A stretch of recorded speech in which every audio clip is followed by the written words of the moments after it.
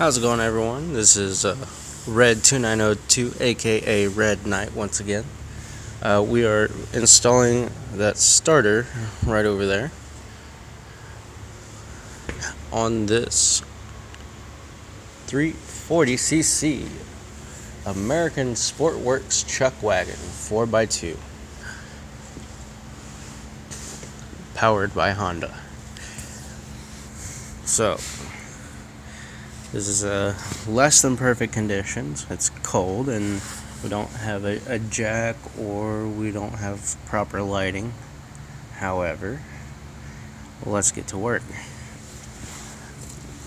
Now, to start with, you're going to want a 12 mil.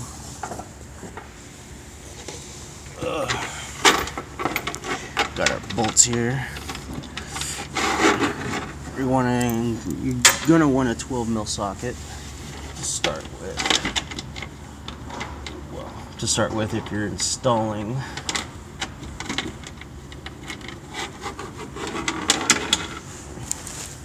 would have showed you how to take it out,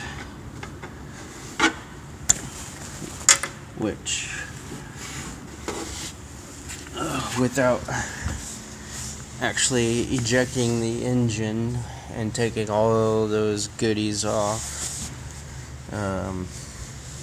Of course, I'm talking about that and that plate right there and actually lifting it up, but anyways, it's to get into this area, you're going to need a swivel head.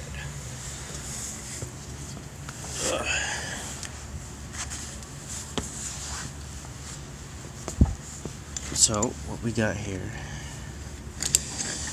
right now, this is fitted with a 12 mil socket, but you're also going to need a really long extension. Well, at least this is what I'm using. You don't need it, but it will help you out a lot. Extracting it, you may need this to break it off. Not literally break it, but to break it loose. And then to fit in there, you're going to want something like this little guy and a small extension arm about yay long, because the way this flywheel right here is, it sticks out just enough to be in your way with just about anything else, and you can't really get too close with it, or else you're going to be offset like that. Enough with that. Let's get started on installing it. I do recommend taking pictures on the wiring portion of this. That way you know exactly how it goes back on. This, as it is right here, the way this is designed is you cannot extract the bolts from this side. You have to do it from this side. So the way this goes in is like this right here.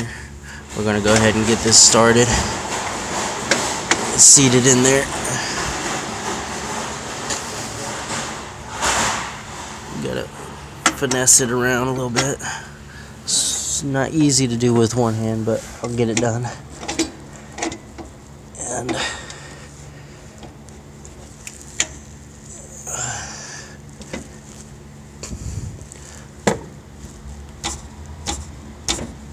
alright.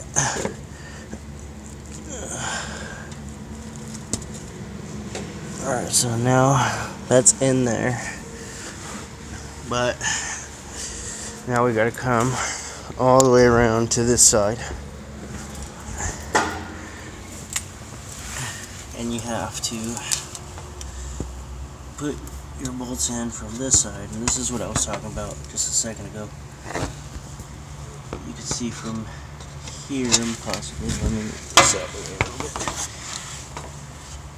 You see how that's seated, and that's a direct view, straightforward. And you're able to see, you can't get in there with a just straight shot. And there's another one right below there, right there. Can't really see. Yeah, you can see it now. But yeah,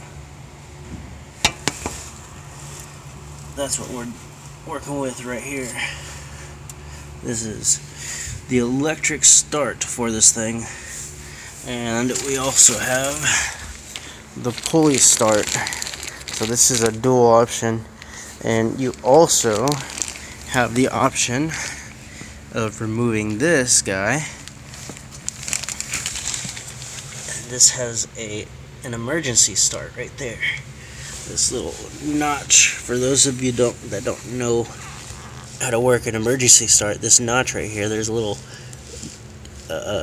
cut in here that's a diagonal cut where you tie a rope or whatever you have into a knot, and then you wrap it around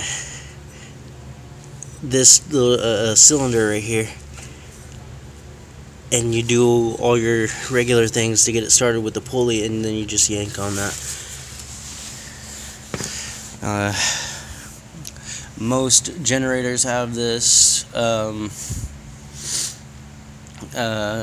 don't know about most pull starts, but I do know most generators have this emergency pull start.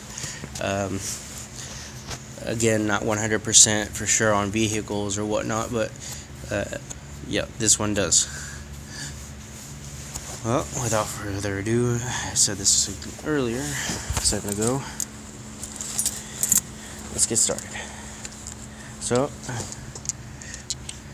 I got a 10 mil and a 12 mil. This 12 mil will help you out a lot if you have this particular setup. This goes in this deal right here.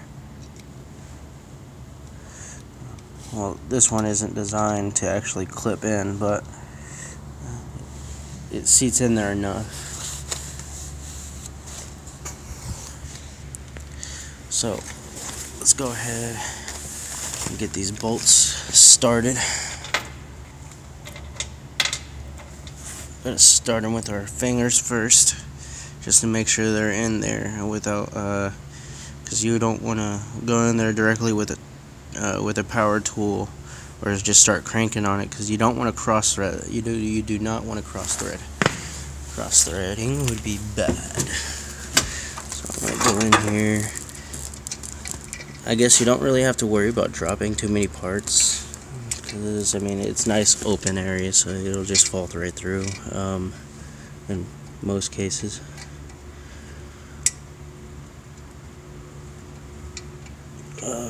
Now it's just finding that hole.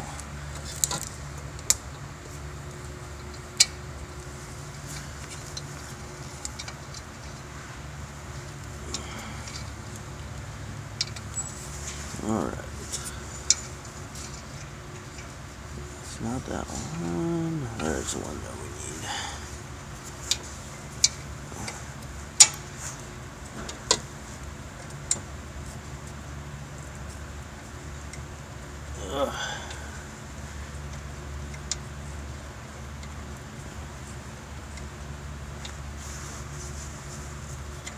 Yes, it would be a lot easier to remove this plate before doing this. However, this is a scenario where things are less than perfect.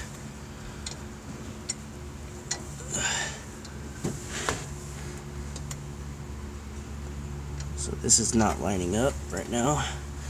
So you gotta finesse it a little bit. My bad. It's not lining up exactly, so again you gotta finesse it. And then do your best. Try to get in here the best you can.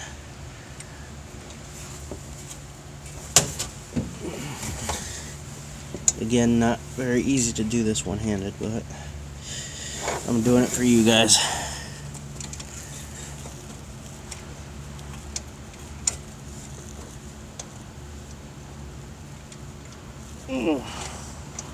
I'm gonna set the phone down for just a second.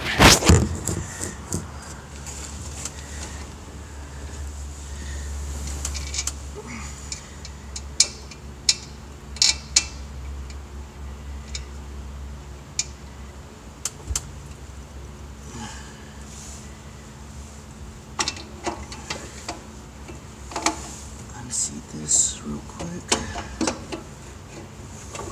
Feed this through.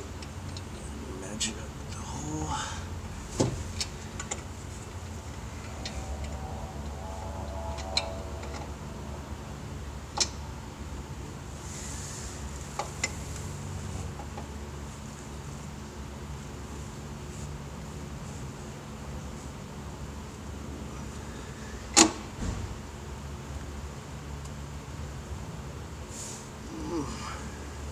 Alright, so I got that one started. I'm going to go ahead and tighten that with my hand as far as I can.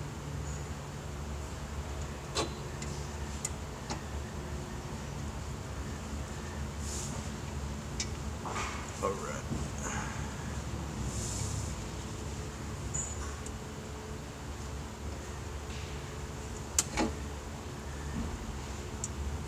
Let's get to the point where I can't tighten it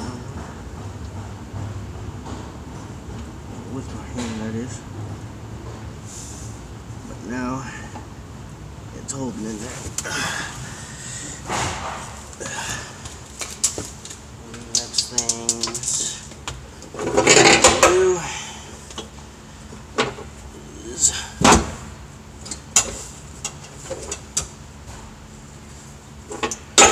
start the other one. Find that one.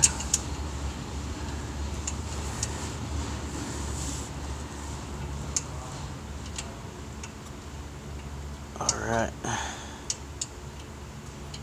Feels like we got it started, but actually we did not. So what I gotta do is make sure this is actually lining up. Here that is.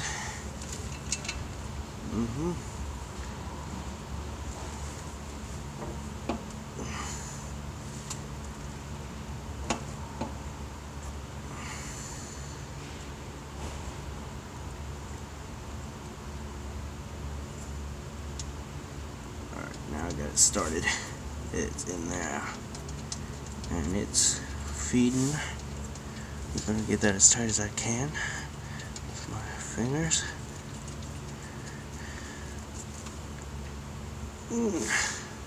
Alrighty. Those the way we want it. Booyah.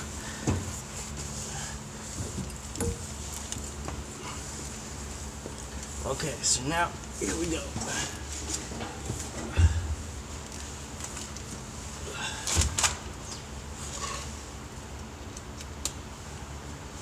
Now, not sure if you can see me or not, or see what I'm gonna do with this. However, reach my impact in here best I can.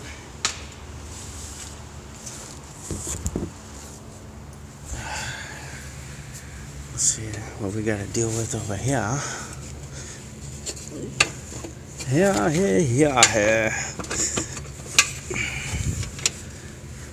Again, less than perfect conditions. Not the worst of conditions, but less than perfect. Ouch. So we got it through, and get that through there. Get that to.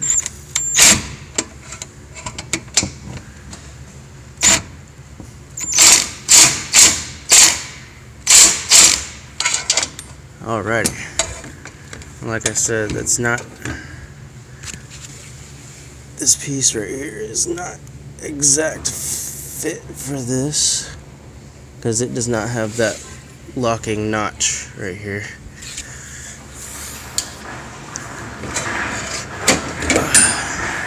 But it'll work. Now for this other deal,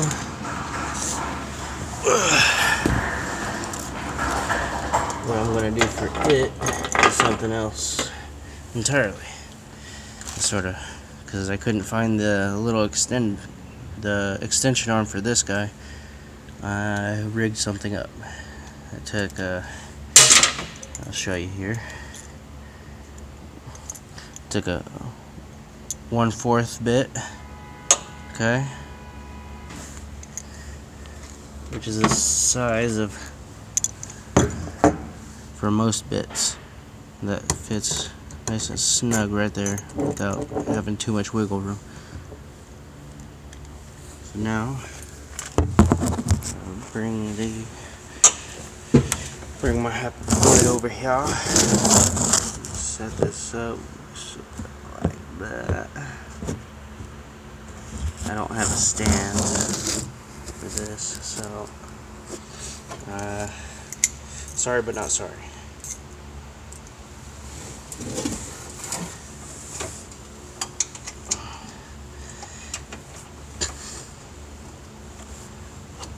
And you see what I mean? So even this is not long enough, because with that extension arm you're going to be over here, and I was able just to sneak it in on them slats. And now tighten it as much as we can, because this thing is going to be rocking and rolling.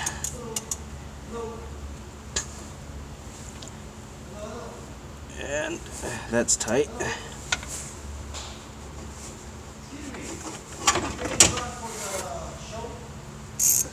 Give me 1 second, guys.